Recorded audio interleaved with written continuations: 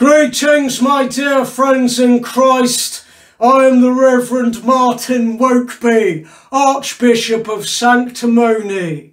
As we all celebrate the resurrection of Christ this Easter weekend, we also remember with heavy hearts the story of his persecution. The central image of Christianity, Christ on the crucifix, a picture of pain, punishment and the human capacity for malice. Crucifixion, of course, a brutal form of execution routinely practiced by the Romans as a means of producing social conformity. The dead bodies of the condemned would remain hung on crosses for days as a stark warning to others to toe the line and follow the rules. Of course, we now live in far more civilised times.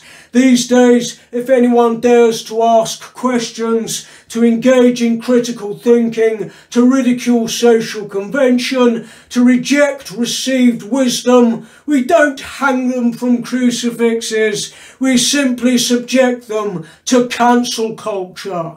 If an individual chooses to mock what we might call woke culture, if they reject critical race theory, if they refuse to put the interests of trans people above the safety concerns of biological women, if they point out gaping flaws, prejudices and hypocrisies inherent in diversity and inclusivity workplace dogma, then we don't execute them in a literal sense. We simply make sure that their lives are no longer worth living, which of course is far more humane. We smear them with unsubstantiated accusations of bigotry, sexism, racism or transphobia. We get them sacked from their jobs by targeting their employer with threats and abuse. We have them socially ostracised by sustained attacks on social media. We shame them. We make a very public spectacle of them being shamed.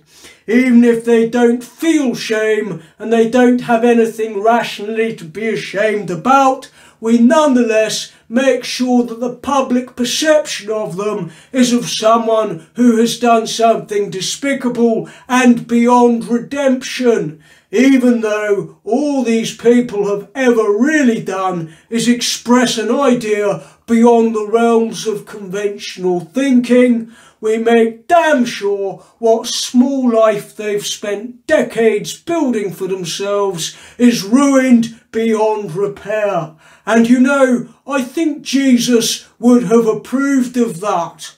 Of course, many people would suggest that the key values of Christianity are compassion, humility, forgiveness and redemption. But so often these values are not compatible with progress. And by progress, what we of course mean is Marxism. The story of humanity is a story of suffering. Suffering that we heap upon each other through closed-mindedness and intolerance. And this Easter, let's all celebrate woke culture for carrying on that fine tradition. In the name of Klaus Schwab, Bill Gates and Pfizer Pharmaceuticals, Amen.